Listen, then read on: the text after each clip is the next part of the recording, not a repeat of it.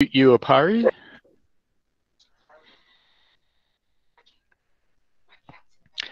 As much as I like dogs, we don't need to hear a dog barking at the moment.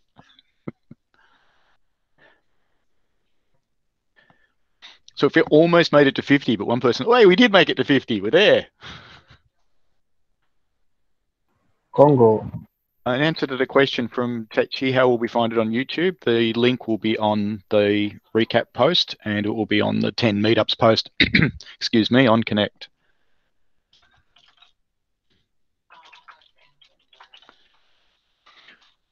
Or you can just Google me on YouTube because you'll find it in my local guides playlist.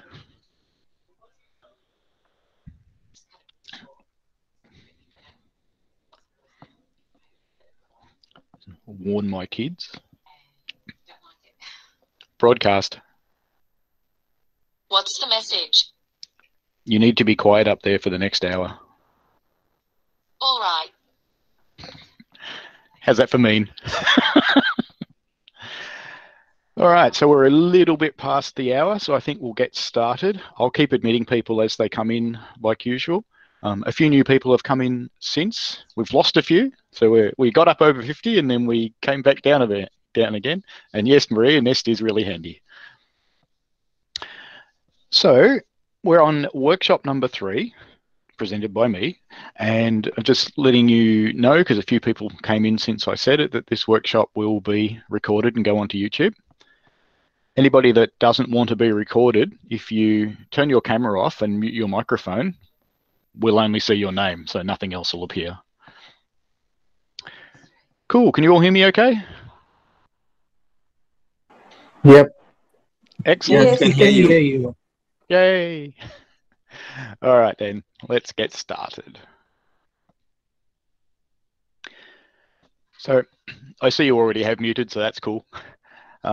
We've talked about recording and hosting on YouTube. You're welcome to put questions into the chat. I'll answer them as I see them when it's a good moment to do it. And you're welcome. Well, there'll also be some times for asking questions when it's the right time to do it.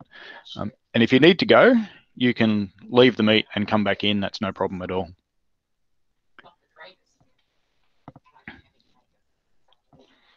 Can you hear my wife chatting in the background? That's good. All right, so our program for today, welcome to everyone, and this is quite amazing. So it's a big group, and another one joining. What we're going to have a look at first is what sort of photos belong on maps.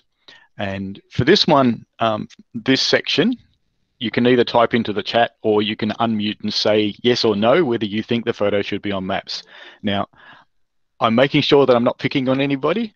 So these are all my photos. So I didn't go out to maps and find photos that I think should or shouldn't be there. They're all mine.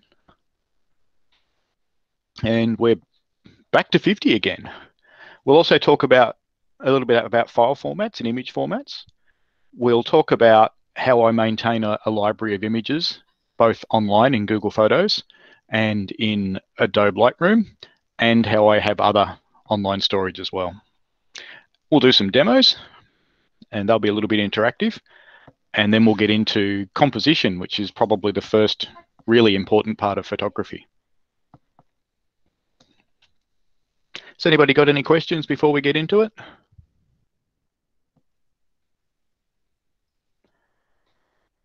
No?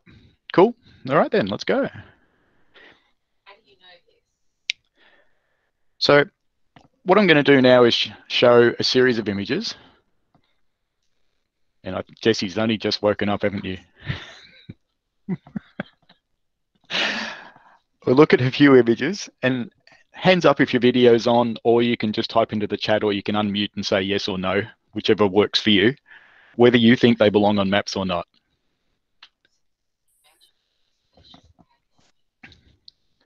So this first one is a forest near Gembrook, near where I used to live up until a few months ago. Lots of no's, a few yeses. Interestingly, I'd actually go with yes, because this is a named park. It's called Shiprock Park, or Shiprock Falls.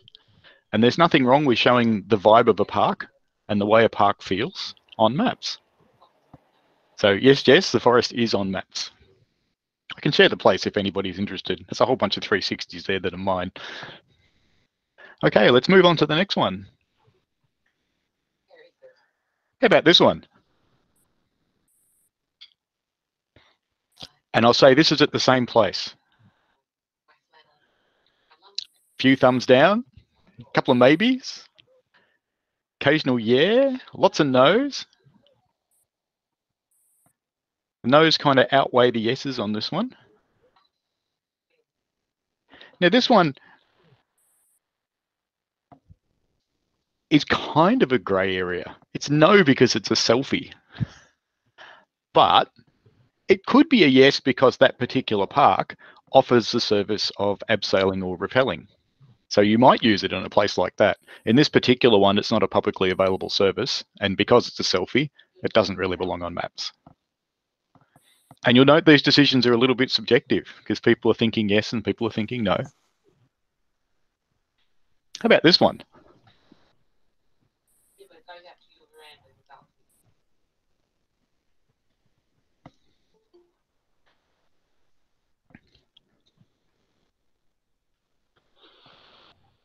Actually, just on the last image, Sonia said it's okay because you can't see the face. That's true from a privacy perspective, but you still wouldn't put selfies onto maps. So lots of people are saying no on this one, and I tend to agree. And who said? Falguni said, it's only a leaf, it doesn't represent anything. That's right. In this context, being this close in thing, yep, I'd agree with that. It's too detailed, it doesn't show the place. But imagine if it was a cupcake. What about then? We'll move on. How about this one? So this is a sculpture on the side of a road near where I live now. Definitely. So if you go hunting on maps, you might just find out what suburb I live in. Not that it's any great secret. Lots and lots of people are saying yes on this one.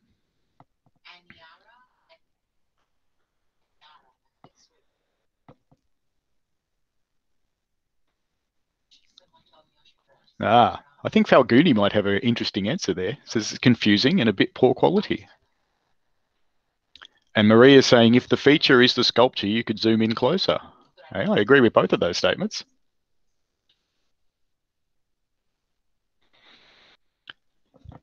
So yes, sculptures belong on maps. There's a category for them. We're allowed to add them. They usually do get approved. Yes, it is kind of unique, but really you should go in tighter on the sculpture itself. So you want to show off the artwork at the place, not so much all of the things that are around that place. So this one we'll just breeze through because all the people that said yes before, you're right. Kinda. But there's a catch here. If it was a video, it would belong on maps because it's in portrait mode. But because maps prefers photos in landscape, so it was a bit of a trick question. I'm kind of naughty that way. So do you know the difference between portrait and landscape shots? Portrait shots are the straight up and down ones. Landscape are the horizontal ones. See, Ananda's pushing his eyebrows together there. How about this one? Pretty nice looking burger.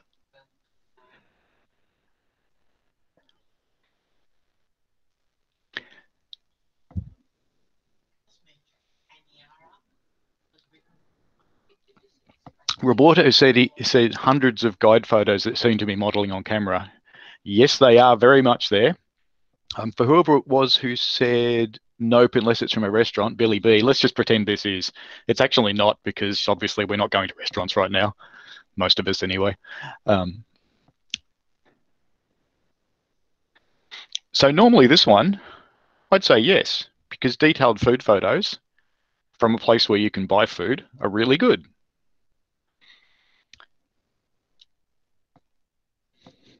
So there's people saying that you should zoom out and the full photo's not there. And no, because it's not the entire dish. Those are very subjective things. So yes and no. And it sort of comes down to what's personally right for you in those cases. So if you prefer to zoom out a little bit, that's fine. If you prefer to zoom in close, that's also fine. The only thing I'd be careful of when you come outwards is just to make sure there's no other clutter and things like that on the table when you're taking the image. And if you're being advanced, watch out for reflections of yourself and the people you're eating with in plates. I've been caught there. What about this one? So this is a shop. Right now it's closed because of COVID. There's a few no's on this. Lots and lots of yeses. Vandana shows the entrance, accessibility. For Falguni says it should be taken from the front. You can't always do that because there might be a parked car right there, which there is in this case. You can actually see it in the reflection. So the general consensus is yes. I'd say yes for 3 reasons. It's clear, so you can see which shop it is really easily. You can see that it's a hair, beauty and body shop, and that's its name.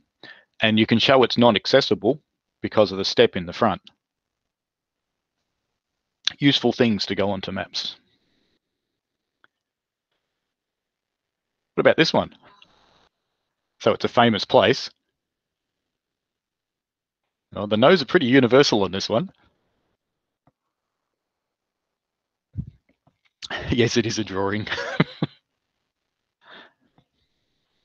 It's even Local Guides related. This was produced by Megan and Penny at Local Guides Connect. And I coloured it in. So, and Shook, I coloured it. Not pretending to be good at it. So this, you're all right. This is a big no because you only want to submit photos. So no cards, no signs, all those sorts of things, no drawings. What about this one? So this is a public rubbish tipping facility. So the place itself is on maps. It's lots of no's, a few yeses. This one's also a little bit of a tricks question. I think Sultan's probably got it, and Yash as well. And Falguni saying the board's not visible. Savita, too far away. Not very clear, not a good choice. Yeah, basically. So how many times have you guys looked through maps and you found things that have been shot from someone's car that are quite far away or blurry or indistinct? And there are local guides that just drive down the road. And these aren't people that make Street View. The people that make Street View, this is fine because this is what they do. This is how they work. But there are lots of local guys that just drive down the road, taking shot, and putting them on all the businesses that they found or places that they found. What about this one?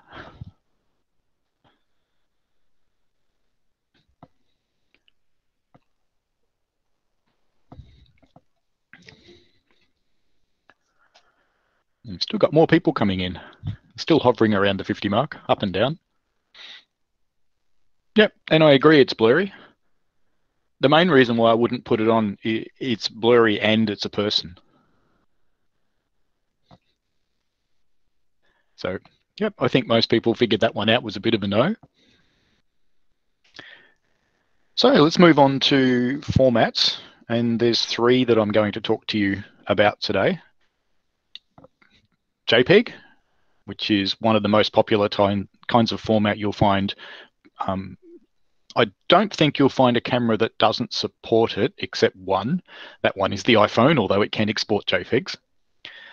And there's HEIF, which is the iPhone native format. There's a few other cameras starting to use that now as well. It's very similar to JPEG, but it's not as lossy, or it's claimed to be not as lossy. And then there's RAW images. I probably shouldn't say images, it's the wrong word, because RAW is just the direct readings from the sensor. It's not actually a picture at all. If you just looked at it, it's just numbers, thousands and thousands of numbers, but the computers render them into images. So for JPEG and HEIF, and apologies Ananda, I did see your feedback on this. I asked Ananda for some feedback and it completely slipped my mind to actually change this. But anyway, these images tend to be less detail. They're not great to edit because every time you edit one and save it, you lose more detail. So if you edit a JPEG image 5 times, you lose more detail every single time you save it. Even if you save it at 100%, you still lose detail. And that detail gradually makes your image softer and softer and softer. The advantage of them is that they're small files. And the other advantage of them is they're directly usable by Maps. So they're the main format that Maps accepts. And Ananda, do you want to comment on your other items from this one? You'll have to unmute. I have to unmute. Yep. No, that's you're doing well. JPEG is a good common image format. It's consumable by lots and lots of web services and stuff like that. It's an end product and it's good. If you do want to make it prettier and crop it and change the highlights and shadows and sharpness and reduce noise and stuff like that, white balance and all that, then RAW is a better one to start with. But there's not a lot of people who will be bothered to work with RAW. Yep. White balance is a really good one to have a quick chat about because probably a lot of people don't know what it is. When you're using a phone as a camera, it's probably figuring out the white balance for you. And what I mean by white balance is a really simple thing. It's what the camera thinks is white. So if you're outside, white balance is going to be around about the value of daylight, which is a particular kind of light. It's slightly yellow, and the camera usually adjusts that to make your whites nice and white. It can actually be really annoying when you're shooting a sunset and you've forgotten to turn off automatic white balance because you can lose some of that brilliant color that you're seeing.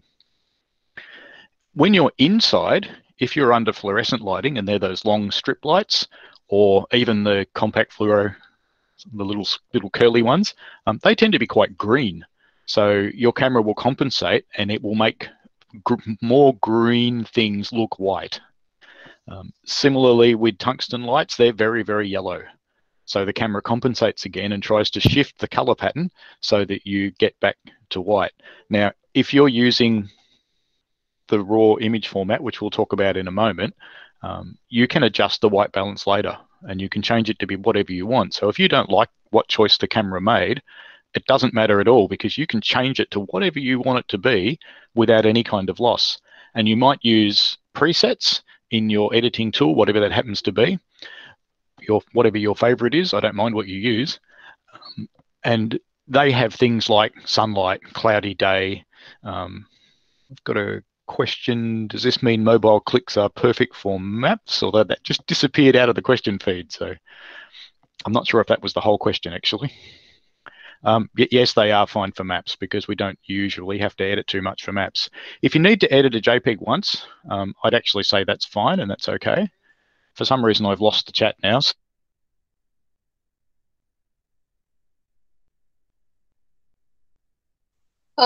Yeah, Paul, may I tell you my question? Am I audible?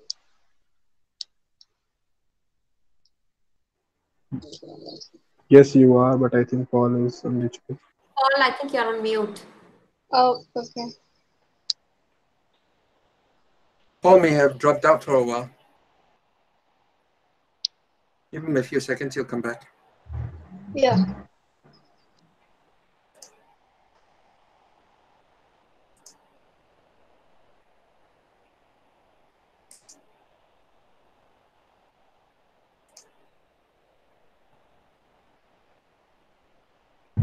The host left us. He is not back yet, I think. Technical issues, maybe. Yeah, period on. Chrome died. Oh, well, at least it wasn't as long for us last time. Yeah, we missed Max. So I've lost the question from whoever that was. Do you want to repeat it?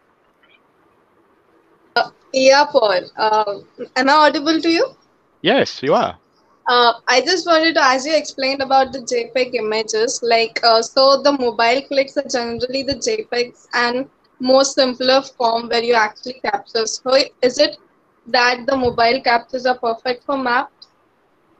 They are perfect for maps. Maps uses JPEG images itself. When it saves them, it actually converts them to a different format called WebP, but I won't go into those because no cameras natively support WebP that I know of. Oh, okay. Thank you. So JPEG is perfect. Don't be too scared to edit a JPEG. If you edit a JPEG once, you'll be okay. You probably won't personally be able to see the difference. If you zoom right in on the pixels, you'll see it. But if you're just looking at a normal sort of level where most people look, you'd never know it had happened. Oh, okay. Thanks. Cool.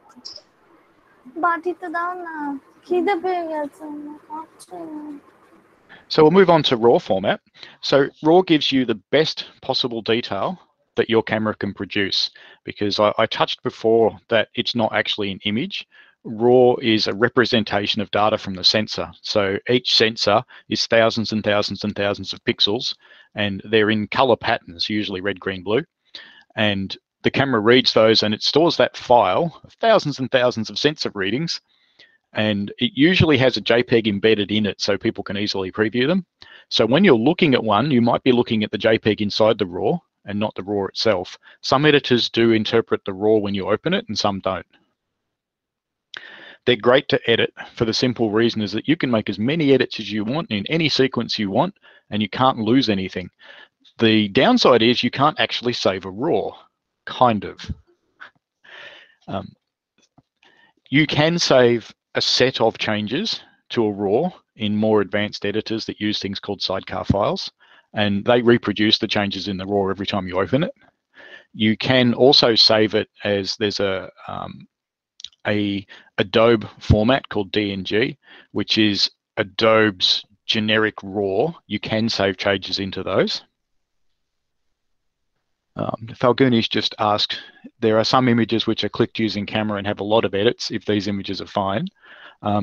They are, oh, and Jesse's pointed out I haven't got the slides on. I shall turn those back on. Yes, well done, thank you. I'll just pop back to the slides and open those up again. There we go. They should start presenting in a moment. So the question about if you've got lots of edits on it, it's a judgment thing to see how it looks. So Ananda's just put a thing in the chat. I'll open up his RAW. Do you want me to present this, Ananda?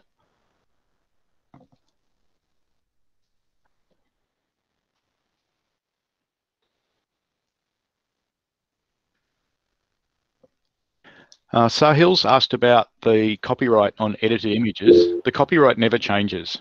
From the moment you create a photograph, you own that copyright. In some countries, you have to register a copyright. The United States is one of those. Most of them follow a different convention. They follow a convention that's been around, I think it's about 60 years old now, but it means that you don't have to register copyright, it's automatically yours. And it doesn't matter how many times you edit an image, that doesn't change. Falguni said if you edit images a lot, it can make things unrealistic. Yes, it can. And Warris is saying compressed images can be good. Yeah, they certainly have their place. They're really good for websites. They're really good for lots of storage. Ananda, did you want me to present this image so you can talk about it? Well, yeah, it's fine. If you want to show it Yep. on the screen. Yeah, Chrome is acting really weird at the moment, so. Here comes Ananda's image, and you'll have a chat about it. There was another question there that what happens if two people take the same image at the same time, at the same angle, from the same spot, then who's the owner of copyright? That's actually quite a simple one. You both are, because you made two different images. It doesn't matter if you shot the exact same image at the exact same time. It just doesn't matter because you both pressed that shutter button. You both own the rights to your image, but not to the other person's. And it's actually a really interesting question. Many, many, many years ago, I took some images of a locomotive on a railway that had only just been released back into traffic. So it had only just been restored. It hadn't run for about 60-something years before that. And a guy approached me on Facebook, which is a thing I don't use anymore, but he approached me on Facebook and said, "That's my image. I'm going to sue you." And as it happens, it wasn't his image. And as I pointed out to him, it was my kid sitting in the cab. So it does happen. People do get confused, but you own it if you press the button. That's the important thing. So guess what that means if you hand your camera to someone else when you're out on holidays and you say, "Can you take my picture?" Who do you think owns the copyright of that one? There was this case about the monkey taking a photo. Remember, Paul? I do indeed, yes. It was a very famous one. Yes, and the monkey wanted to claim copyright. Well, a foundation of people acting on behalf of the monkey tried to, yes. You do have to be human to have copyright. The court did find that. So a monkey who takes your camera and takes your picture doesn't own the copyright. You still do because you're the owner of the camera. But if you hand it to another person when you're out traveling to take your picture, they own the copyright even though it's your camera because they press the button. And that's what it comes down to, is who initiates the shot, who plans it out, who does the composition, because the composition is really the bit you're copywriting. It's not the photo itself, really. It's the unique artwork in your image. Just as a side question, can you take a photo of someone else's photo? Who owns the copyright then? Probably not us. It's actually a really vexing one that's gotten people in trouble. If you take, and I know in my state, this is different all the way around the world, but in my state of Victoria in Australia, if you take an image that the entire composition is someone else's photo, it's called a derivative work. And unless they've allowed you to do that, you're not allowed to do it. But if you take an image that encompasses the work, so it's got a frame and some wall and things like that, interestingly enough, you can do that and you own the copyright to it. There have been a lot of cases where that's been tested out, but in my state, that is the case. That's why when you go into art galleries, you can shoot pictures of the things on the walls, and most of them, no one really minds. So, Ananda, do you want to tell us about this image that we're presenting here? Yeah, it's an impromptu shot. I was out late in the evening doing a walk, and I came across this school. It's a nearby school, and I didn't know that they had devoted a small square piece of land for the 100th anniversary ANZAC. That's very close to Paul's heart. I only had my phone camera, so when people say which is the best camera to have, it's the one that you have in your pocket. And I took it out, and this phone has RAW. It can shoot RAW as well as JPEG, and I shot both. And I came back and I was thinking, would I use the JPEG, which is ready to go? And I did. I pushed the JPEG up to Google Maps. It's portrait, by the way. Naughty boy, Amanda. I usually like to shoot landscape, but if you look at this image, it has to be portrait. Otherwise, you chop off the major part of the photo. But so I pushed up the JPEG to Google Maps because I was in a hurry. But coming back home, when you look at the JPEG, it's not getting the most out of the picture. There's not a lot in the picture. There are very fine details of the wording of the people of the ANZACs, and it's very hard to pick them up. It's late in the evening, so the light is very poor, which means that there's a high level of noise in the picture. So with a JPEG, you can do quite a bit of rescuing to get the image that you see here. So this is JPEG, of course, but it was sourced from a RAW, and it took about 5 minutes of work. Over to you, Paul. Yeah, so basically what Ananda's saying is that he's taken this image late in the evening and he's been able to rescue some of the darkness and potentially some of the highlights that have come, because it looks like there was some additional light happening there. And in a JPEG, it's very hard to rescue darkness, because if you start to brighten up the dark levels of the image, and you'll see this later on when I do a demo in Lightroom. If you start to brighten up the dark levels of an image when you're doing a JPEG, you'll start to see all these horrible noise things come into it. When you start getting purples and reds and greens and things like that in the dark areas. If you're not zoomed in, it can be okay. And I'd suggest for maps it actually is okay, because maps isn't after perfect image quality. Maps is after good enough image quality. And they want you to be able to show off the place. And there are going to be times when you have to break what would be normal photography rules to be able to show that place. It's a bit like Ananda submitting a portrait image. All photography rules, let's put the rabbit ears on them, they're things that you choose whether you obey or not. So you should always take rules more as suggestions. And when you're starting out in photography, it's good to follow the rules for a while, at least a few main ones that we'll go through in the composition parts of this. But once you start to get the feeling that you know what you're doing, and I don't care what other people think, it's about you. When you get the feeling that you know what you're doing, you can start to play around and ignore those rules and see what the outcomes are. I mean, one of the classic rules in photography is don't shoot into the sun. That's more about protecting the film and protecting the sensor from getting burnt than anything else. You can quite happily shoot into the sun, and you can have some really cool creative effects when you do it. But you do have to be careful and just be mindful that all of that light is getting concentrated in a very small place. So don't set up on a tripod pointed at the sun and leave it there. So I'll just change back to the main presentation.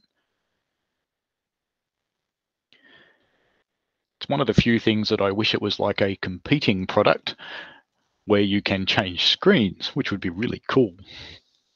If the people in Meet are listening, it would be great to be able to change screens mid-stride. Now, the other side of RAWs is they're usually really, excuse me, usually really big. So my Olympus, for example, produces RAWs that are about 26 megabytes. Megabytes doesn't sound like much, but when you've got thousands and thousands of them, it adds up really quickly. So that's why when you upload them onto the web, they tend to be in JPEG, and they tend to get converted to an even smaller format, the one I touched on before called WebP. So I imagine most of you take photos, otherwise you wouldn't be here if you didn't have an interest. Where are you organizing them? Are you organizing them on an online tool like Google Photos, or are you organizing them on a local, on your computer, or perhaps even on your phone? So we could look in the chat, or you can, anybody that wants to talk about this can unmute. So we've got lots of people saying both. I use both. I actually use another cloud service as well. It's a paid one.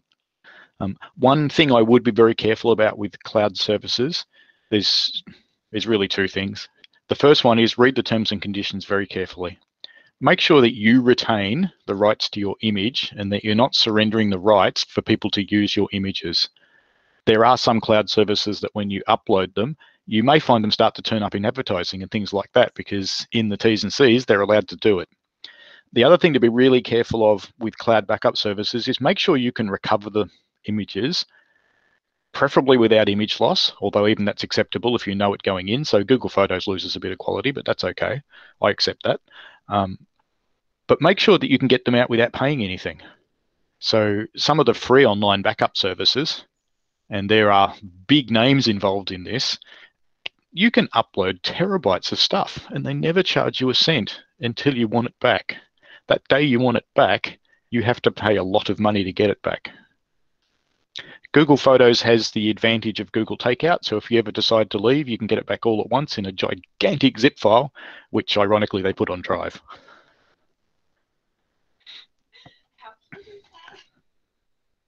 So I'll just briefly talk about my approach on the computer. I think I talked about last week, someone asked me how many photos that I take in a year, and on average it's about 25,000. Though I have that many, they don't go to maps. So a lot of my images are shoots with people. I shoot events. The photo walks, I might shoot 1,000 images on a big photo walk, and I probably only care about 20 of them. That's actually where the idea of the 36 walk came from, because I was quite horrified at what I was doing on photo walks. And at least I had the constraint to not put them all on maps. There are people who might shoot 1,000 images in a day and they actually do put them all on maps, and that's really bad. So just what you can see on the screen there, this is what I use in my computer. I have a dedicated drive, which is just for photos. There's nothing else on that drive. And I have a particular folder structure. So each year has its own folder. And you'll notice at the top, it's sitting in working recent. So that's the last 3 years of images. After 3 years, I move them onto a different drive just to try and make sure that this drive is a particularly quick one. It's an SSD, just doesn't fill up. And I have, as part of my naming convention, I put in the date of the shoot and the name of the shoot. So I try to be a little bit descriptive of what it is. It helps you find it later.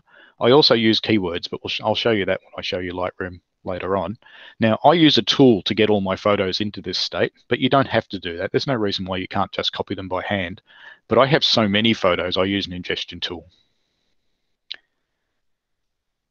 There's no wrong answer for how you organize your photos, by the way. It's up to what you do. I'm just showing you what I do.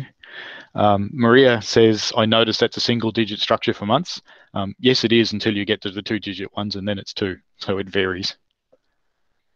Quite a few people have talked about Google Photos is good because you can get geotagging, and Google Photos can compress images as well. Yeah, a lot of the other storage things let you do that as well.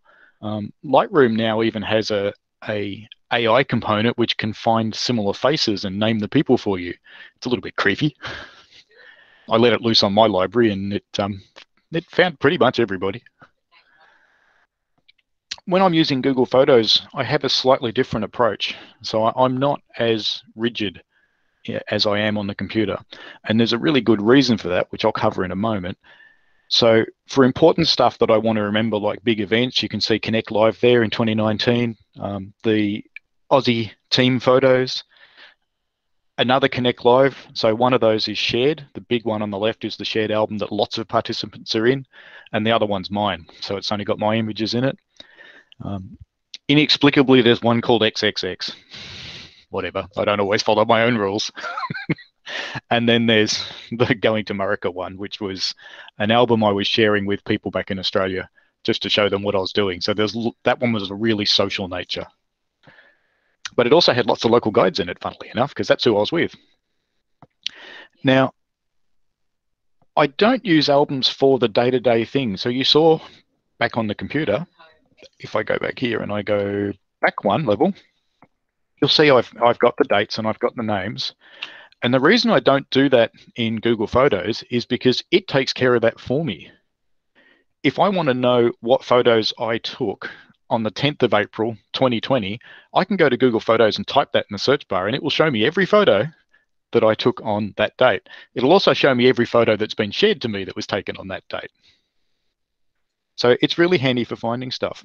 It also tends to keyword things pretty well by itself. Now, that's another thing you've got to do by yourself on the computer for the most part. There's some plugins for Lightroom, and there's a couple other things that try and do image analysis, but they rely on uploading that image to a website, keywording it, and you're getting it back. I'd love it if there was something local, because I've got just too big a volume of images to do that. So I have to apply my keywords manually. But Google Photos, thanks to crowdsource, it's the main contributor to this, is awesome at figuring out what photos actually are of. So if you typed in, we covered this briefly last week, if you type in cupcake, it will find all the images of cupcake. So it basically means that you don't need to do all that sort of keywording and categorization and folder work that you do when you're on the computer. Now here's a question for you. If you type into the chat, do you back up your images? I have to admit, I'm really anal retentive about what I do. So there's a few nods going on the video feeds. There's quite a few yeses, but there's not everybody. So backups is an interesting thing. Some people do it, some people don't. Now, if you're only doing phone photography and you've got it set to upload to Google Photos, you actually are doing a backup. It's an implied backup because that's happening for you. But you do need to be a little bit careful, because if you edit them, you haven't got one to go back to. Some people say they used to. Ollie says he used to burn to DVD. Adrian says, I back up the backup. I do that too. I'll go through what I do in a moment. I did say it was very anal retentive. Okay, so I'm not actually sure if I put a slide in here for what I do. I did. So when I'm copying off my cards, so when you're using the camera, you have little cards like these things. Hopefully you can see that. This is an SD card. This particular one is actually a micro SD. When I'm copying the images off, I make 2 copies. One copy goes into my working folders, those ones I showed you before, which are for editing and playing and manipulation, and it's also where I delete stuff that I don't like. And the second copy is going onto a different drive, different physical drive in the computer. And there's a couple of reasons I do that. Who's ever had the oh shit moment when you've deleted something and you want it back? We've all been there. If you've got that second copy, you've got another chance. You can get it back. And yes, some Windows and Mac have both gotten pretty good at getting files back these days. They tend not to hard delete unless you do shift delete and then you're stuffed. But it's good to be able to get them back because it might not actually be for days that you realized you've deleted the wrong shot. And if you're doing something like a public event or a wedding or something like that, if you lose that money shot, you're going to have a very upset couple on your hand. And they're not going to like you very much. So, and they know you took it because they were there. And they're going to expect it. So if you can get it back, fantastic. Now, there's another reason why I do 2 copies from the cards.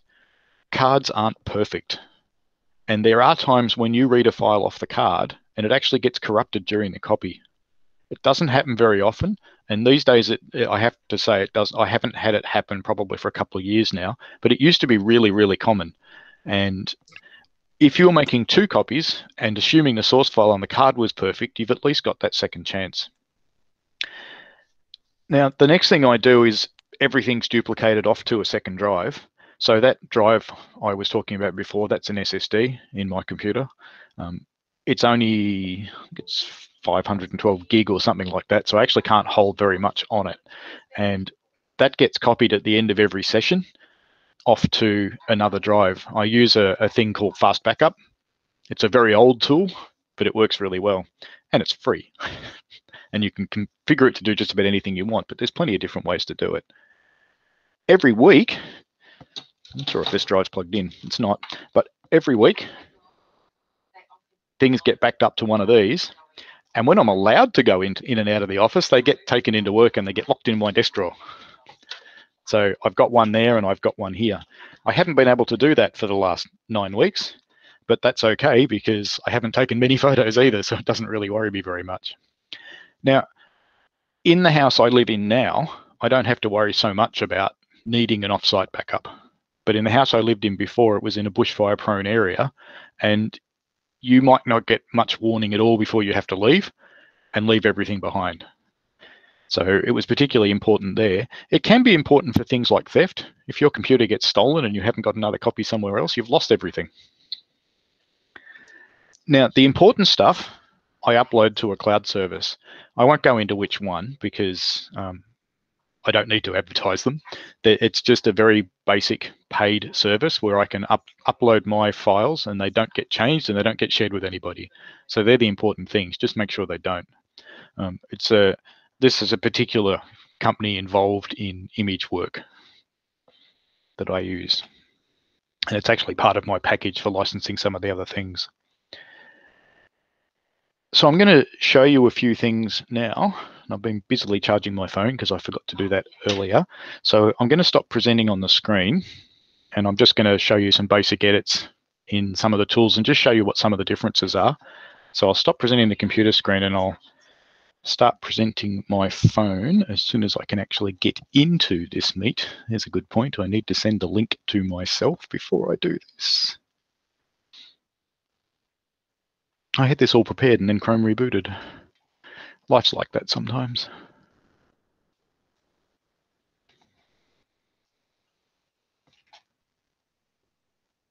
I'm being very organized tonight.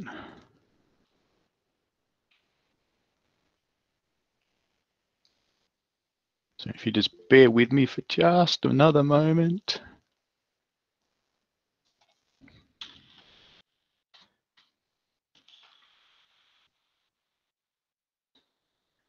Just to present, I have to join the meeting from this as well. We need Max with the background music, Paul. Well, the link's here, and I'm joining in, and I hope this week it doesn't cause horrible feedback. I'm just going to turn off my mic and turn off the camera and join in. I have to admit myself, which is strangely weird.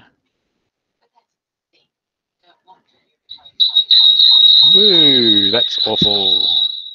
Okay, there we go. That's better.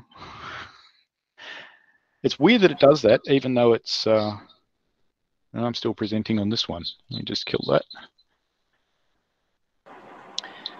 Now, hopefully, I can figure out how to present on this one. Okay, so I'm starting to see that now, and I'm getting this very disturbing echo. Are you guys getting that? Yep. Yes, we are getting the echo. I'm sorry. So, Blood coming out from ears, bro. yeah, I think even though the volume's turned off, this one's still picking it up and it's going through. You can log out and join in again, the echo will go. I'll just try and be quiet while I do it. Paul, if you have a spare headphone, just try plugging it in. Yes, good point. I do have some. This is going to be really professional. I'm going to run away and come back. Oh no, actually, just mute the other devices. The other one you're presenting on.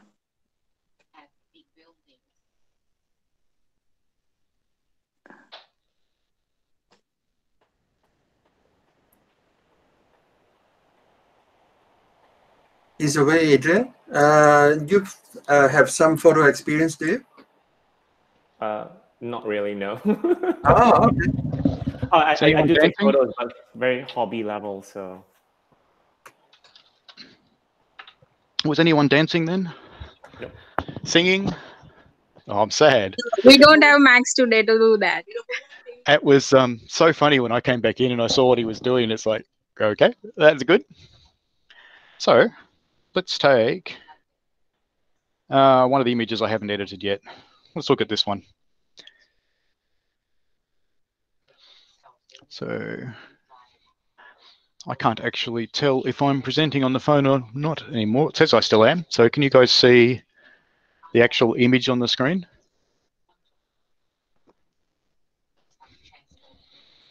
Yes. Yep, good. Because what Meet shows me is not that. Yes, I can see it. That's okay. So you've got some basic edit controls in here. And they are very, very basic. So changing light, color, and what they call pop. So, yuck.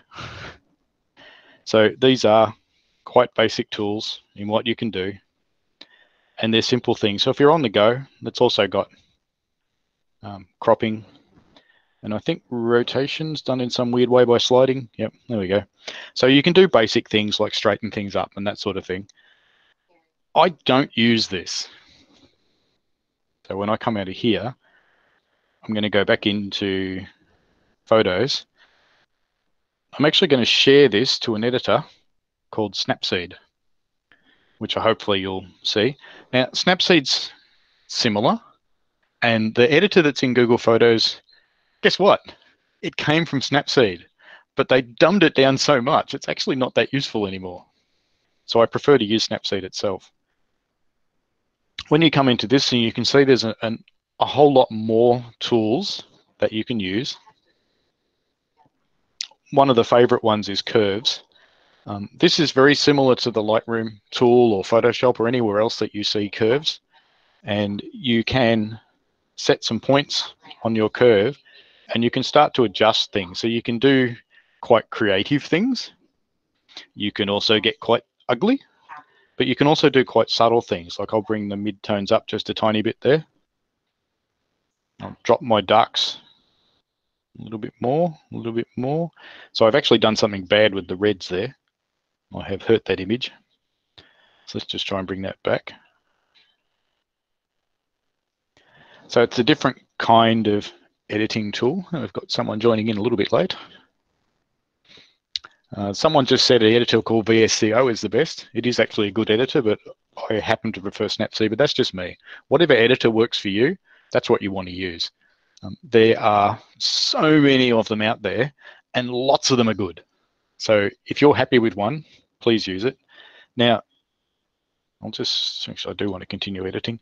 Snapseed does have all these style things where you can make really quick changes if you want to. They actually do fairly well. And to be honest, if you're doing stuff for maps, they are probably good enough. So, but you can do some really advanced stuff too. I mean, you saw how many tools there are in there. I'm not going to go through them all, but selective lets you change small areas of an image. So I won't go in there. If you go into perspective is a one that can be quite useful. This one's not a building, so perhaps I should show you with a building, but you can move it as though you were moving. So if you weren't 90 degrees to your subject, you can move around a little bit, and to some extent you can actually help. It's not going to be perfect because you're dealing with an image, you're not dealing with capturing the original light. So that's the quick one in Snapseed. So I'll just come back to, I'll stop presenting this if I can. Maybe I can kill it myself from here. I'm just going to hide the position. And now I should be able to present. I better start Lightroom up while we're doing this. Has anybody got any questions while I start Lightroom up? Because anybody that uses it knows it takes forever. Just a tip, make sure not open the contacts, bro. And Lightroom's still opening at the moment. I think I'm still presenting on the phone, so I just want to stop doing that. There we go. Okay. I'm just going to leave that running because I might want to come back to it. So are you using the download software version or the Creative Cloud one? I use Creative Cloud, and it's a Creative Cloud is a paid version, if you like. There is a freebie these days, which is the very old version of Lightroom. Now, I'll go with this one, and I'll go into Develop. Develop is the main editing module. In this image, I've actually missed the focus quite badly because the focus should be on these flowers up here, and it's not. It's pretty awful. I shouldn't maybe have picked this one. Now, you'll notice that the tools are really similar. You've got that tone thing again. You've got some other tools that you generally don't see on phones that, or sometimes they're there, but they tend not to work very well. Things like dehaze to remove mist and things like that. Someone asked me last week about reflections. The dehaze tool can be relatively good about removing reflections. Where a big tool like this one really comes into its own is on noise control. So, oops, just scrolled away. I just want to find a dark area of this image. There's one. So we're looking at this little panel over on the right at the moment. I hope you can actually see that because it's not very big. It's a little bit noisy. This one's not too bad, but you can do some work to remove some of the noise, but it does have an effect on the image. So if you see an image on the main screen, I've cleaned up some noise that I could see in that little panel, but it's had a fairly profound effect on the image itself, and the image has lost some detail and gone even softer than it already was. So it's not always useful. I'll have to pop back to the meet for a moment because somebody wants to come in and I can't. There we go, let them in. Try and get back to Lightroom so you guys can see. You can see my folder sets in here. So there's the 2020 set that you saw before, and you can see my working archive, which is all of the old ones, that they're sitting on another drive. So that's just a traditional spinny drive. I'm not really going to show you through the rest of Lightroom because there is so much stuff that you can do with it that we would be here for months and months and months and months. So I'll just go back to the workshop slides. Has anybody got any particular questions about selecting a tool, perhaps? Is probably the best one to ask.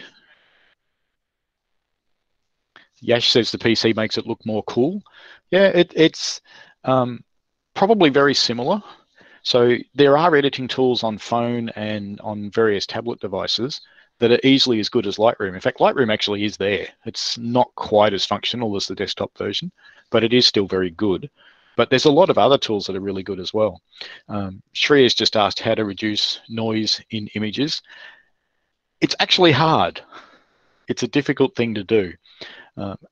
You can get quite good at the noise reduction tools. Some of the other tools can help you by changing contrast and moving your shadows up and down. But if you're seeing noise, the real cause of that is lost information. So you didn't capture enough of the light. So if you're seeing a lot of noise in your dark areas, someone asked if you can download Snapseed on your PC. You used to be able to, and if you've still got one, you can. It's not available anymore, though. Actually, that might not be quite true, because there is another editor which I think is based on the Snapseed libraries. I'll look into that and I'll find out and see if I can find it for you. When you want to reduce the noise, you're always going to have a trade-off, because you're always going to introduce artifacts. Now, there's some new software around at the moment that uses machine learning, or it's claimed artificial intelligence, to remove the noise in images. And I have to say it does an amazing job.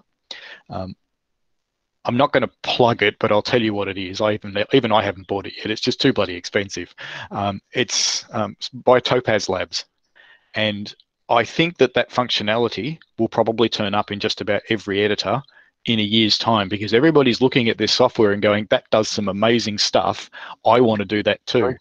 And the reality is they're just using a TensorFlow engine, which is one of Google's products, to actually do it. So their IP, if you like, their knowledge is in the model that they've built, and other people are going to be able to do that.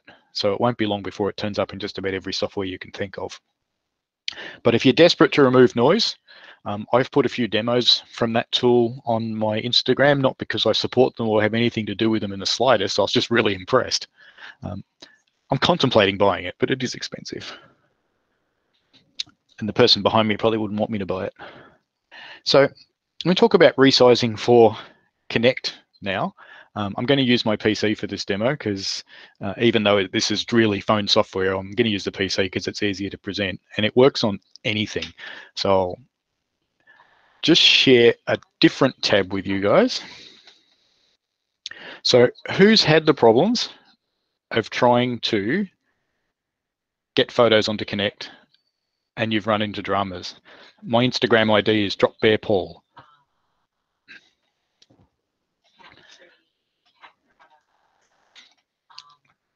So I'll just in the background open up a folder.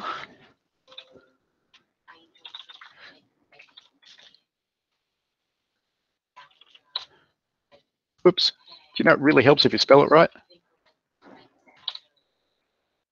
So Squish.app is, it's actually a Google tool, but they don't present it that way. It's a demonstration of some of their libraries. Yes, I can type my handle into the chat, but I think someone's already done it. Thanks, Falguni. There's 3 Instagram accounts with dropbearpaul. One is my general stuff, which is where all my local guides things are. There's dropbearpaul bricks, which is toy photography and Lego. And there's also my people photography. My people photography one, dropbearpaul photo, is not safe for work. So be careful where you look at it, and only look if you like humans. So we've all faced the problem of trying to get an image onto Connect. I need to get my folders back. And they're often just too big. So if I go, I know you won't be able to see what I'm doing at the moment, and I apologize for that because I can't show you this particular part of what I'm doing. But let's say I want to get,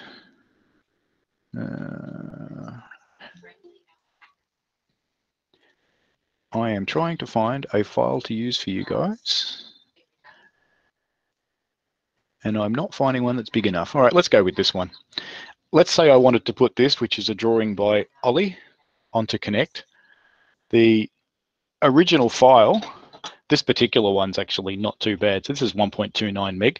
So you could actually use this one. But this tool, remember, it runs on phone as well. It runs in your web browser. Likes Chrome, likes just about every other web browser around.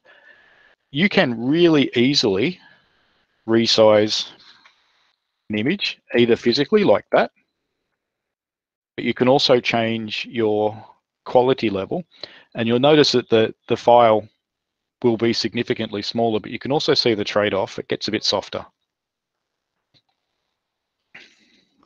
So you wouldn't see that nearly as much with a photo.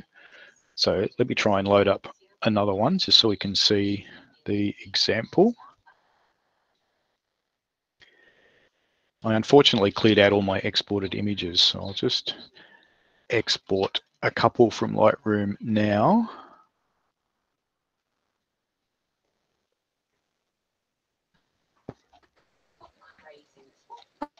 Paul, Yes.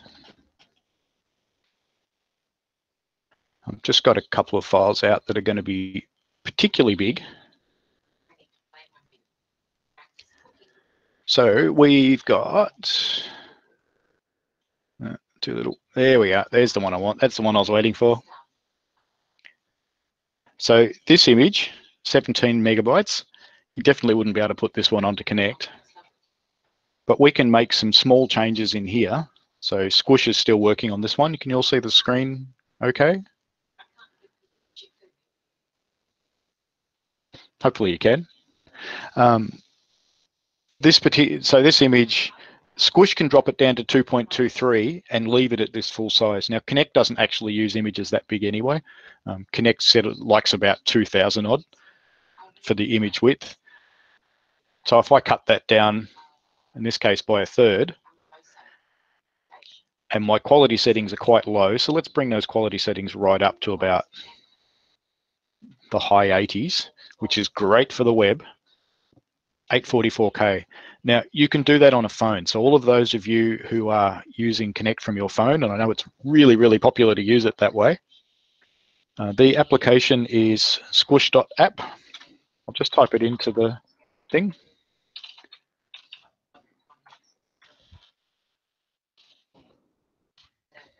And it's a demo of one of the Google libraries. So it'll last as long as Google does.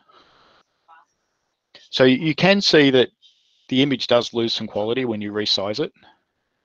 But when you look at that at the normal kind of level, it's kind of hard to tell that it did really. So when you add that image to Connect, the original high quality one versus what you save, you really can't tell the difference at this size. And the Connect images are probably a little bit smaller than this. So I thought I'd show you that one because it's a really handy tool. Now I'll just stop presenting that and I'll go back to the presentation. Has anybody got any questions about squish.app before I go out of there?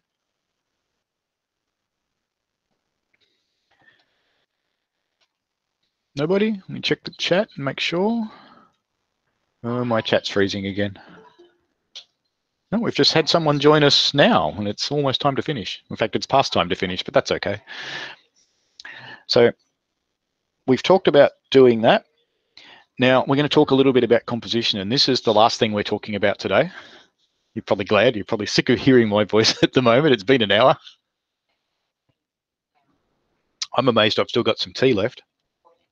So there are some key things in composition. I'm going to give you these ones for today.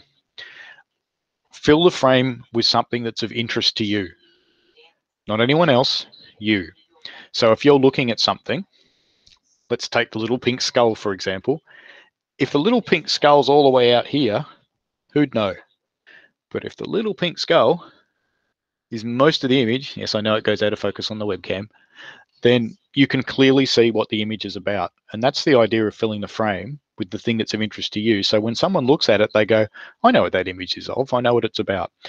If you think back to earlier in the workshop, I showed you the two images of that sculpture. One of them had a whole lot of other things, the traffic lights, the fence, and some cars, and one of them was really clear of just the sculpture. That's the kind of thing I mean. So with fill the frame, the left-hand image there, yeah, it's a donut. You can tell it's a donut. It might have its place. If I was sharing that on Instagram, yeah, I'd probably use an image like that. But if I wanted to show off the quality of donuts from a donut shop for maps, I probably wouldn't. I maybe have at times, but I would suggest not. The right-hand one showing that box of donuts is showing off the donuts really nicely. The light's nice, but most importantly, it's filled the frame with donuts. There's no extra things.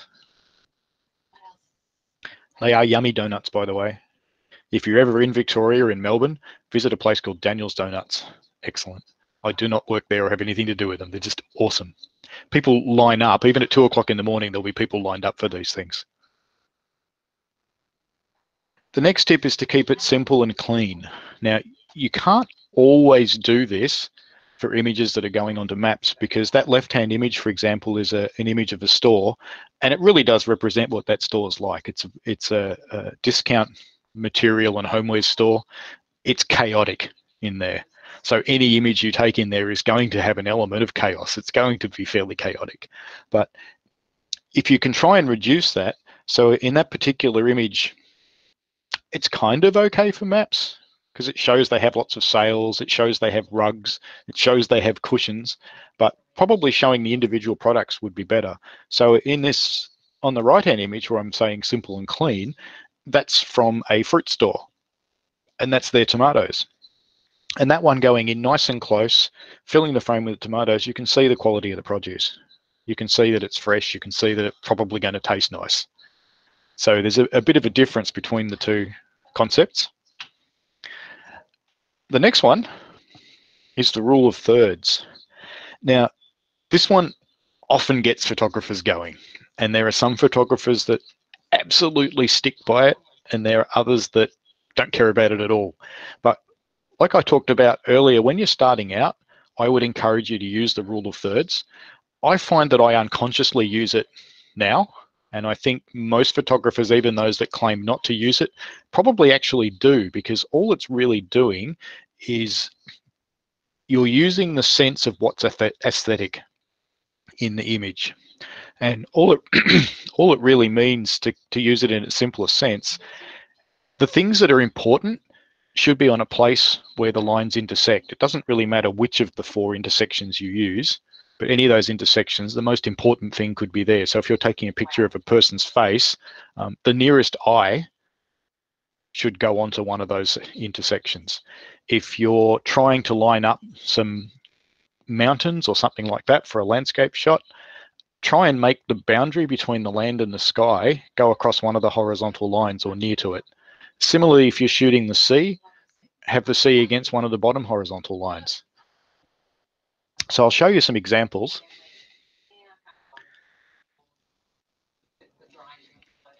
So images are complex. So it's not always obvious where the rule of thirds stuff is at play. So this is an image I showed you guys last week when I was showing you the demo of what the touch feature does in the app. And you might look at that and think it doesn't really obey the rule of thirds at all. But it actually does. So the boundary between the sea and the cliff is near to one of the horizontal lines. The main points of interest, which in this case are the bushes and the rocks and the seaweed on the left-hand side of the image, run straight down one of the vertical lines. Things like that tend to draw your eye to the place that the photographer wanted you to see. You can go overboard with it, so don't get too hung up on the thirds. But just think about it when you're framing images. Most cameras, including phones, have a way to turn on a grid, which will help you. So look through your settings, find a way to turn on the grid. Now they'll have, some of them have thirds grids, some of them have fifth grids. I'd suggest sticking with the thirds, because to me the fifth one doesn't really make that much sense. So on this one, a picture of one of our cats. Her face is the most important thing there, and the action that she's doing with her tongue. She's actually asleep in this photo. Bizarre, she sleeps with one eye open. But I put her nose on the corner because it just sort of makes you look in towards her face. And it's a cat. Who could not like a cat? Again, with this shot, out in the wet garden, the flower is mostly in the top left of the image. So it's not quite on the lines, but that's okay because it's using that quadrant of the image, that area. I shouldn't say quadrant because it's not a division by 4. But anyway, you get what I mean. So the task this week, just like we had one last week, there's a Google album. So let me just, oops, I'm going to pop back one. I'll just copy this album and paste it into the chat.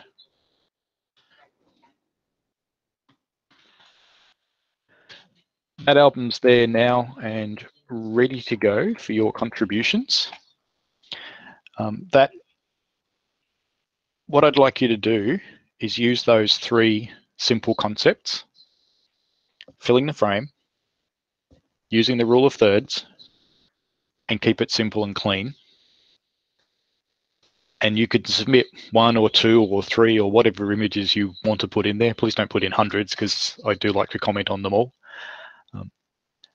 If you put those up in the next 24 hours or so, I'll be making, it's Sunday night for me now, I'll be making this video on Tuesday night. So as long as you get them in before my Tuesday night, which is actually about 48 hours from now, but try and get them in the next day or so for you. I'll give you some feedback on each image. I'll keep it just to the image content. What I'd like to do is see those, and like last time, they'll go on to the end of the video. Has anybody got any questions about those things? Tejal says, hello, Paul, your toys are amazing behind you.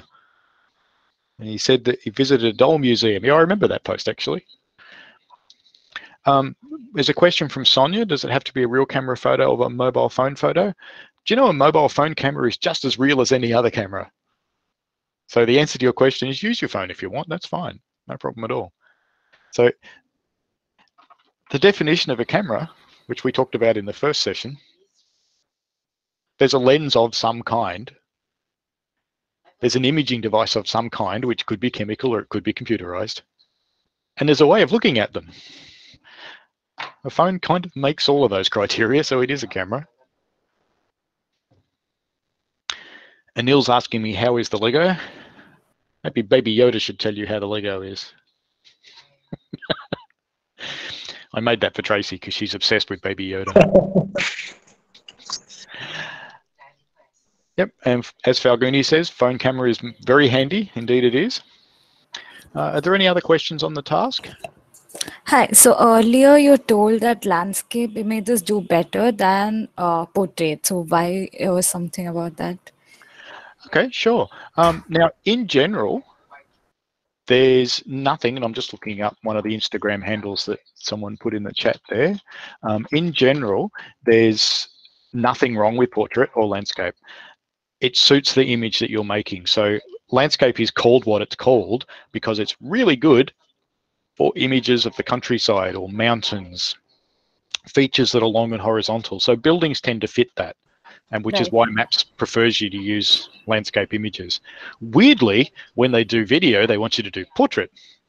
Maybe that's because videos are mostly about people, and portrait is mostly images of people, although it can work for other things as well. So Ananda showed us before that image of the structure on the ground where portrait suits that image well and suits the composition. So there's no wrong answer. It's a bit like it's a bit like producing a document. You can choose between landscape and portrait. They're both right for different reasons. Yeah. So Maps just prefers landscape images because they display better. Is the only reason they like them. Okay. Cool. And goodbye to the people that have to go. Are there any other questions around the task? Hi, Paul. Hi, Felicia. Hi. Can I ask a question out of from today's topic? Actually, it's still about camera. Yeah. I would like to know, in your opinion, how could we do to maximize the using of entry-level camera? For example, I'm the user of entry-level DSLR. When I want to take a picture in a dark place, and I want to focus on the picture with the blur image, how we could do to maximize the using of the camera? Sure. So let's take a step back. The first thing I'd suggest is what we talked about last week, is learn how to take some manual control of your camera. So don't let it make all the decisions. You should be making either a decision about the size of the aperture, which is the amount of light coming in to the camera, which is setting your depth, and we'll cover depth properly in a future session, or you want to set the shutter speed. And the reason that you want to set the shutter speed in your example is you need that shutter speed to be fairly quick, because you're taking a photo in a dark place, and if you're not quick enough, then your image will be blurred. Now, there's some things you can do about that. So let's say your lens is 50 millimeters long. Yep.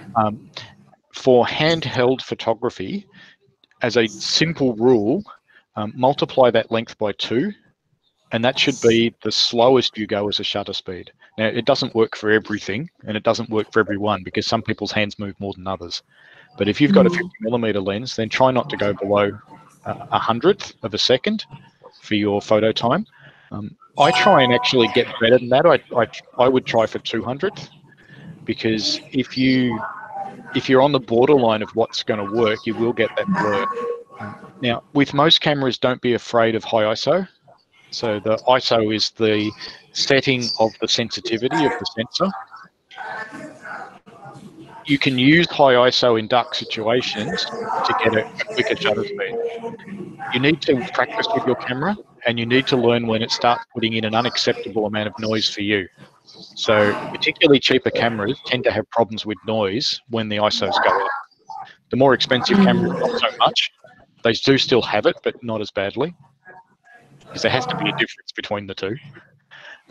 Now, one thing that you can use to really help you is something to steady the camera. So, do you own a tripod? Sorry, pardon me? Do you own a tripod? I don't have it. Okay. A tripod is just a stand with 3 legs. That's why it's called a tripod. And the camera sits on top of it, and it screws into that little hole in the bottom of the camera. Sadly, I don't actually have a camera with me this evening. But there's a little hole in the bottom, and they're all the same little hole. At least our grade of cameras are. And the tripod screws into that and it holds it. When you're using a tripod, you can expose for a really long time. There's some other tricks that can help you with that, but we'll cover that in another session, because it's probably getting a bit complex for most people. Okay. But Thank you. That reduces the blur because it reduces the camera movement. Okay. Any other questions? Hello, this is Zephyr. Actually, I would like to thank you heartily to arrange such like meetup. Question is how to add photos. Such places doesn't allow to photos like Taj Mahal. So how can I add photos places? You're breaking up. You're breaking up a lot. So if you could type your question into the chat, and I'll come back to it after you've typed it. Would that be okay? Okay. Cool. Yeah, because I couldn't quite understand what you were asking. So while JPal's typing into the chat, has anybody got another question? You're a quiet bunch tonight. I'll have to pick on Jesse again. Have you got any questions? Looks like Stuart might have one. He's turned his microphone on. Yeah, quick question about editing tools. If you could recommend something as an alternative to Lightroom for desktop. I don't want to invest in the Creative Cloud. I've got the old software downloaded version, but I think it's outdated now. So wondering if you could recommend something, because I'm going to lose the software when I update the operating system on my Mac. The old version that I have is will not be compatible with the new operating system. Yeah, that's always problematic. It's the way they get you eventually. I'll actually hand over to Ananda, because he is the king of finding free software that's really cool. And I know which one he usually recommends. Bring him on. Yeah, I was looking for my list of software. I've been playing around with a few, as Paul knows. I play with some paid ones. I play with some free ones. I'll drop a link when I can find my spreadsheet there. I can put a spreadsheet out for you. If you want free, there's Raw Therapy. Which do you want to edit RAW, or do you want just to edit JPEGs? Raw. Raw Therapy will be available on multiple platforms. THERAPEE, therapy. Yeah, we Dark need a bit of Table. therapy on again. Say again? That's okay. Then, I'm just checking the name. therapy. And then there is a Dark Table. That's free as well. Sorry, could you repeat that, please, that name? The Raw Therapy or the Dark Table? Dat Table. Dark Table. Dark as in black. Okay, got you. Yeah, got you. That's like Lightroom, but backwards. Yeah, I'll find the link if I can find. Paul, keep them entertained. I'll find my spreadsheet. Yep, sure. So I was just looking to see if that question got typed into the chat or not, and I don't see it.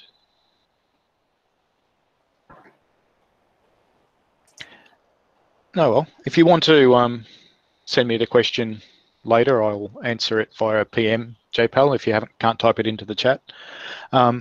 Just send it to me as a private message on Connect and I'll answer it there. How to click raw photos on a mobile? Anshuk's asked this.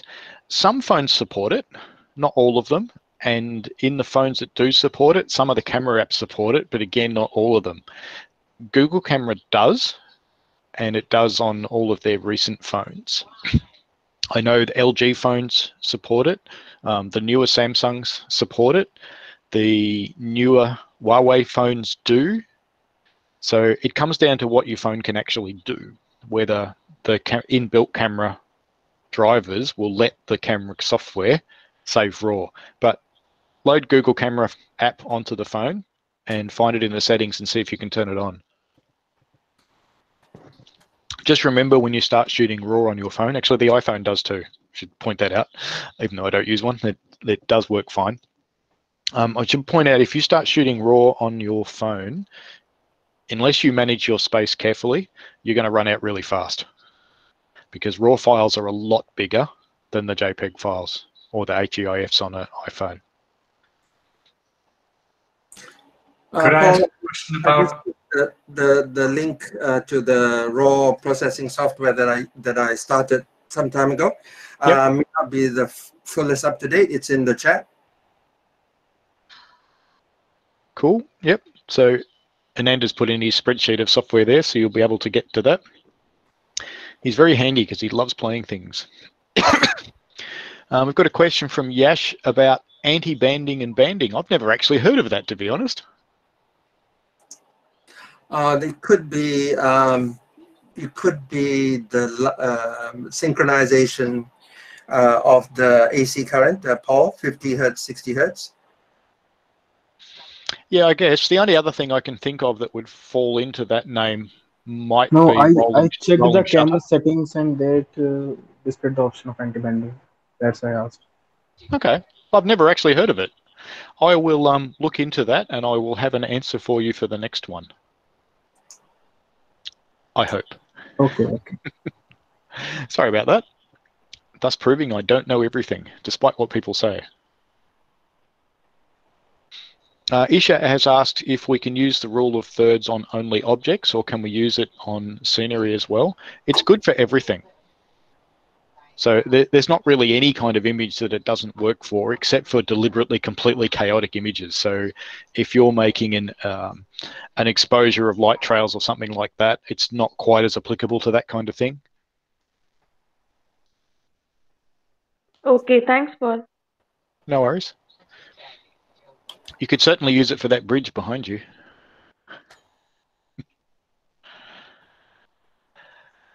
So has anybody else got any other questions, or will we wrap up for the evening? Well, I have evening a for question me. about the DNG format, which you mentioned, Paul. DNG is a Adobe version of RAW. They have released it publicly. They say it's open source and free, but we'll wait to see how well that lasts.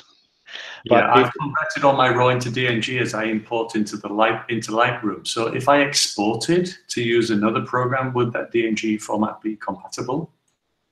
Depends on the program. A lot of them, yes. So the Topaz software I was talking about before, they will work with DNG and they will save back into DNG. That's the cool thing about DNG is you actually can save your changes into it because it keeps the original raw file, and within the file it keeps the edit steps. Now you do need the original software to keep reproducing those. We've just had someone join us an hour and a half after we're due to start. That's impressive. That's a new record. I'll just see what I'm presenting, okay, for a minute. Hey, Paul. Hello there. How to upload photo to Instagram without changing the size? So you want to share a photo without changing its size? Yeah. So is this for putting them onto Connect or sharing them to somewhere else?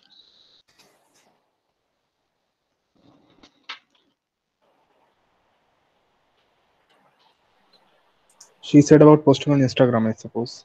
Oh, on Instagram. Okay.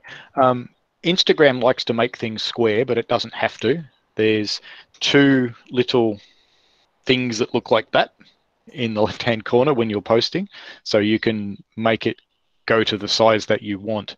Now, Instagram, like most of the social networks, always resize your image. They always save them as a lower quality version.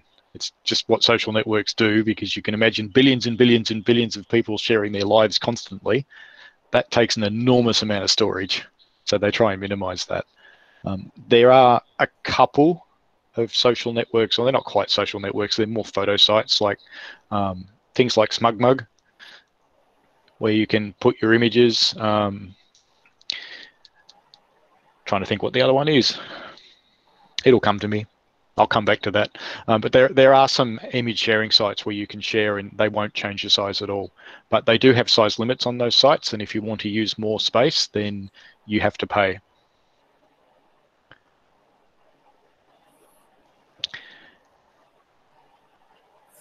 Yep. So we talked about Squish before as well, for changing the size of images or changing the quality of images. So you don't have to change the size, you can just change the quality.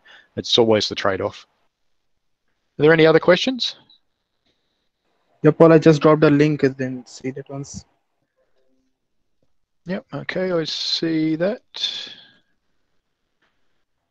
Just open that in a new tab.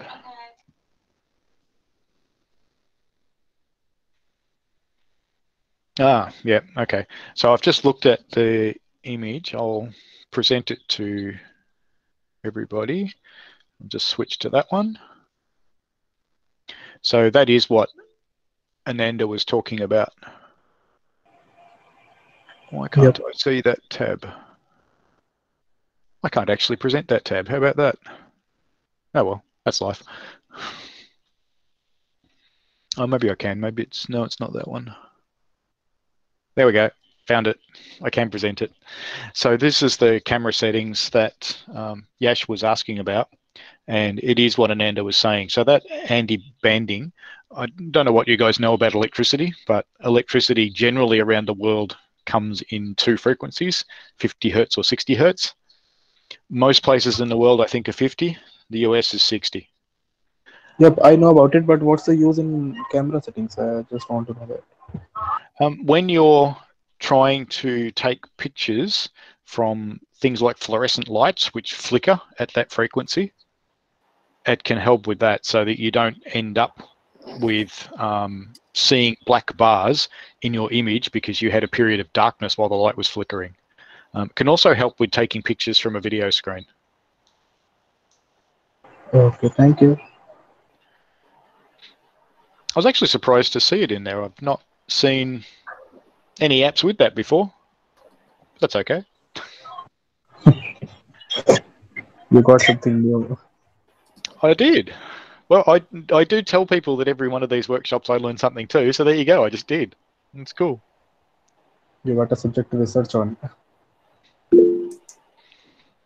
That app I showed, Kuwaiti, I'll just put another link into it. Squish.app. I'm just getting the link for you now. And I'll put that into the chat.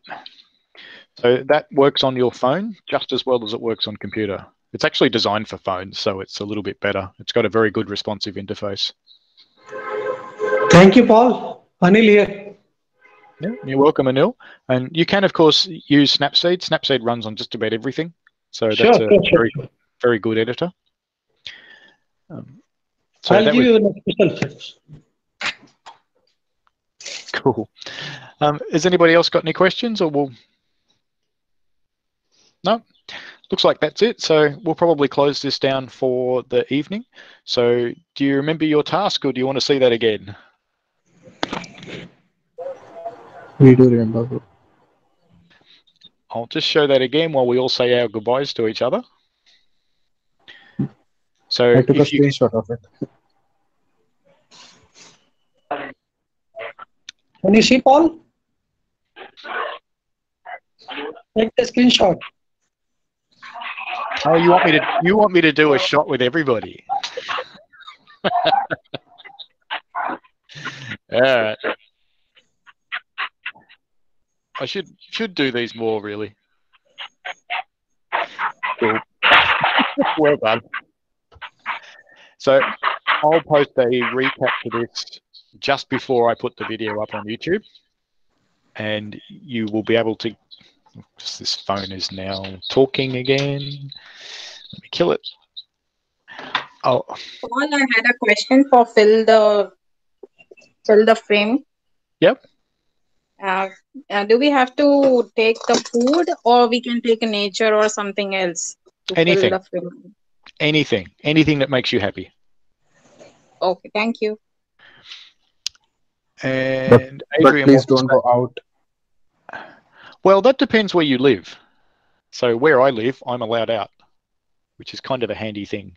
And yes, I'll reshare the album link, Adrian. I was looking for it in the chat, but it's easier to do it this way. So that's the task album link. Who is allowed out? Just as a general thing. We're allowed out. Czech Republic. So Czech Republic's out. Australia is kind of out. We have limitations. We can go as far from home as we want, as long as we can return to home in that day. So we're allowed to do day trips again. We're allowed into our parks and national parks again, which is great. My wife and I went and walked on the beach this evening. What about public transports? Yeah, public transport's all running. I've taken more photographs in the last 6 weeks than I have probably in the last year. Just because you can take long walks and you're often alone, and what else are you going to do? Take a camera, have a look around and take pictures of everything. And the streets are empty as well, so you've got a lot more photographic opportunities. It's great, Yeah. loved it. We were officially allowed out this week, but if you could go shopping for stuff, quote, essential, unquote, things right since the start. And I have to say, last week, I think people got sick of being locked up, because last week everybody was out before we were allowed to. You could always say that photography is essential. Well, I'd But take a not camera at cost with of me. life, bro. Yeah, I'd take a camera with me when I go out on a bike ride. Yash, that's true. But if you're taking the right precautions and you're avoiding other people, you're not likely to have an issue. I know where you live, it's very hard to avoid other people because there's just so many people. So it's a challenge. And it is a very serious thing, yes, and just take whatever your local government advice is.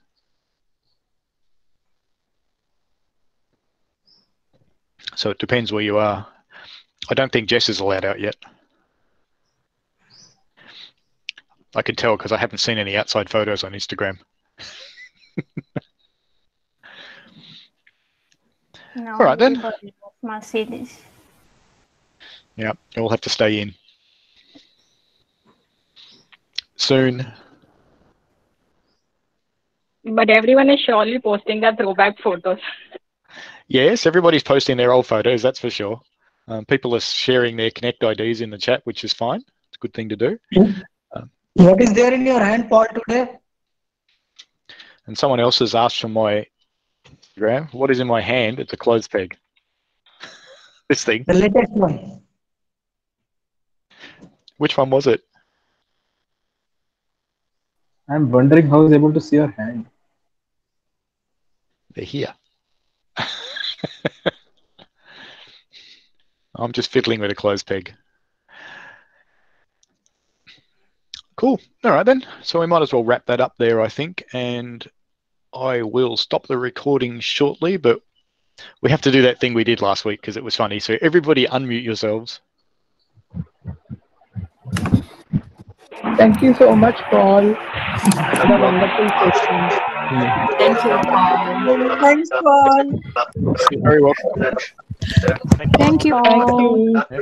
Thank you, Paul. Thank you. Thank you, Paul. If we all unmute, Thank you. we're gonna say local guides again. Bye. Bye, guys. Bye. Bye. Thank you. Thank you. So I'm going to count to 3, and then we'll all say local guides. Okay. So, 1, 2, 3. Thank you, Paul. Local Local guides. Local guides. Local guide. Well done, Adrian. Local guide. I thought you were last, but you're not there. You've just been beaten. We are local guys. All right. We are Coming, local guys. guys. I shared a feedback link. I shared a feedback link in the chat. So if you leave me feedback, I particularly like to know what you want to hear about. I did change this session based on last week's feedback. So, Thanks, you know, and that's what we'll chat about. Say a big thank you, everyone in a group. Okay, bye, Paul. Thank you very much. Yeah. See you later. Thank you, everyone. Bye, Paul. And we'll see you next week, I hope.